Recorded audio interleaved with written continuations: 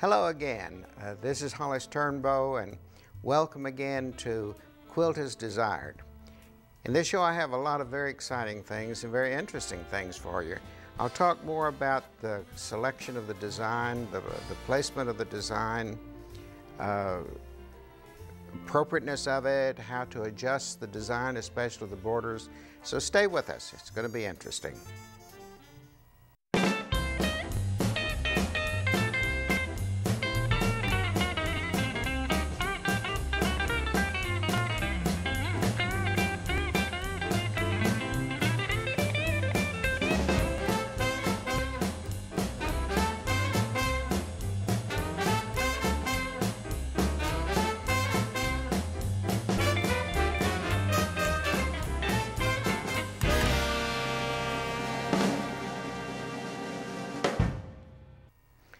Welcome back to Quilt as Desired. I'm Hollis Turnbow, and in this episode I want to walk deeper and deeper into this aspect of learning more about the quilting motif and quilting designs. More about the selection, the appropriateness of it, how you make those adjustments that you might need to. So stay with us. This is going to be very interesting. I've talked a lot about specific designs, and especially mentioned at one time or other the double wedding ring. Here's an example.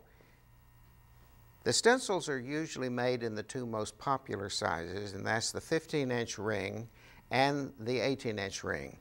This stencil was scaled for the 18-inch ring, and these are obviously smaller. So my stencil doesn't work there, but it's an interesting thing that happened when I put it down onto the quilt here.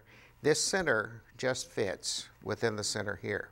So don't overlook the possibility that parts of your stencil or your quilting motif may be appropriate. Here's another example here. When I first selected this, I started to mark and put a design into the pattern fabric here, but I realized that you absolutely could not see it. So since these were solid, by quilting only in the solid hexagons here, it gives excellent texture to your quilt. Another example, a very simple crib quilt here. When selecting the design, think about the compatibility and the number of ways that you can repeat that design onto your quilt. That gives some cohesion to it. This one I made just out of strips of fabric that had hearts in it, so that became my theme then. So I happened to have a stencil, continuous line design, that was hearts, very easy to quilt. So I quilted that down into the two strips on the side. Then to carry out the compatibility theme, I took two stencils, or I took one stencil and I used the center here and just flipped it. So hearts here that I quilted, a quilting stencil, more hearts, and then I flipped it here. So I have an overall compatibility to the quilting design into this piece. A very simple quilt, but turned out to be very effective using just the one stencil. I did another one that was just the rainbow stripes, and trying to make a decision about how to quilt it, was not quite sure how much I really wanted to do. So I had a stencil that was this leaf pattern. What I did is I drew it on paper, went to the copy machine, and duplicated several copies of that into the size that I thought I would use. And then I laid it across the quilt like this to see how much adjustment I might need to make it fit. Because when you have a pattern as you have here, adjustments are very easy because you could add or subtract just a bit between each of these leaves, and still you'll have a continuity of the design. I even considered putting a smaller one in the small stripes here, but thought that would be just a little bit more work than I wanted to do, even though it would have been a very compatible design. So one easy way to make an adjustment especially if you have a design as I have here, that's regular but easy to adjust without seeing those adjustments, then make a copy. If you can see very closely, what happened is after I did each repeat, I had to add 1/4 of an inch between each one. This tells me now that when I lay this down on the quilt and start marking it, every repeat I need to add 1/4 of an inch. So I would mark and just slide the stencil and continue marking. So by doing a sample like this to begin with, it helps you later when you're actually marking with the stencil. Another example, which I don't have a quilt of, was I used this design for a quilt. Again, all I'm concerned about is the regularity. So my stencil had a nice repeat, and I added a little bit right in here. But by doing first on a sample paper, then you know where you can make those adjustments.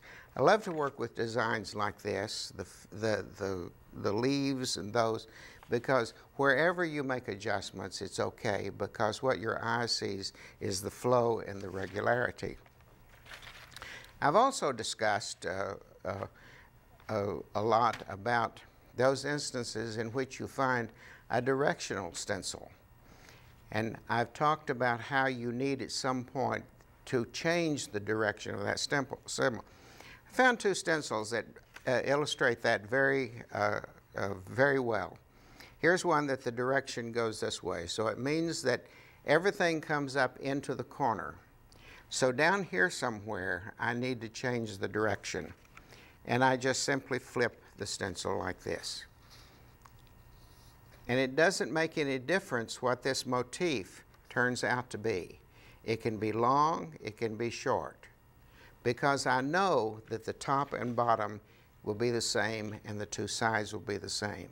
So again, that adjustment needs to keep a flow with your eye. Very simple tricks and tips on making very simple adjustments. Now, I talked earlier about the compatibility of designs, and on the table, which I've had here, is a very simple Amish square and a square design. And I have a series of stencils here that I want to show how I used that in making creating the overall design.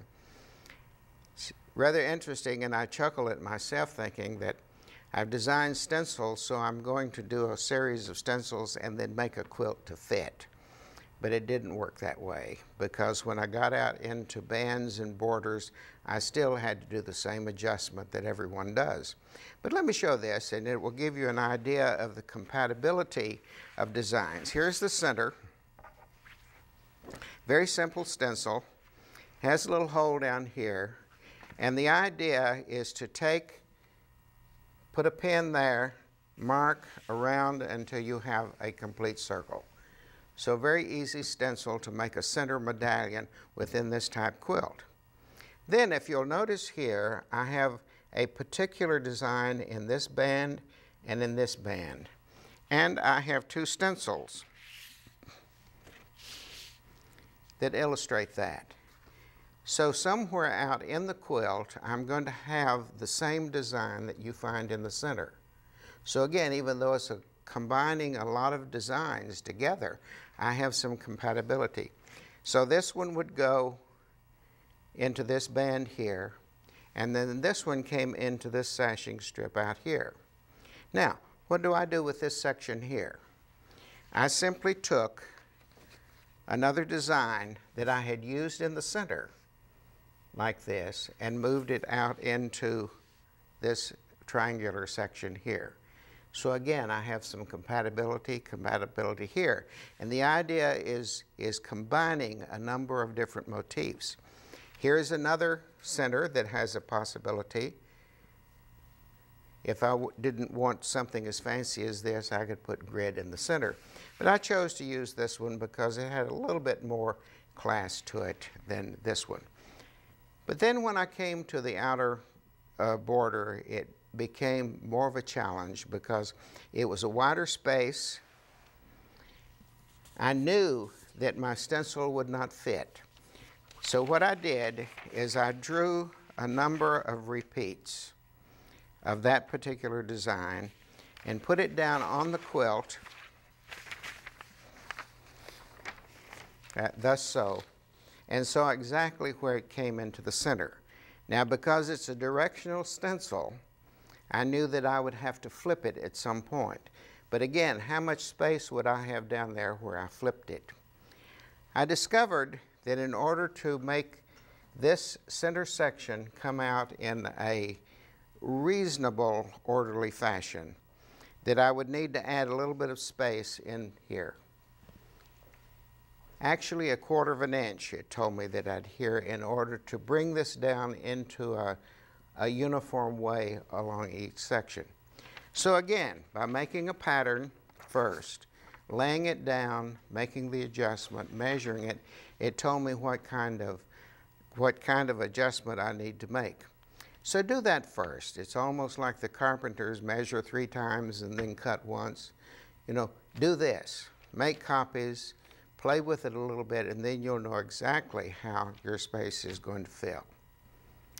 Stay with us, because I want to dig a little bit deeper into the idea of quilt as desired, actually doing some adjustment, show you how I did it on another quilt, another example, and then ultimately stencil was cut to fill a very special space. So stay with us.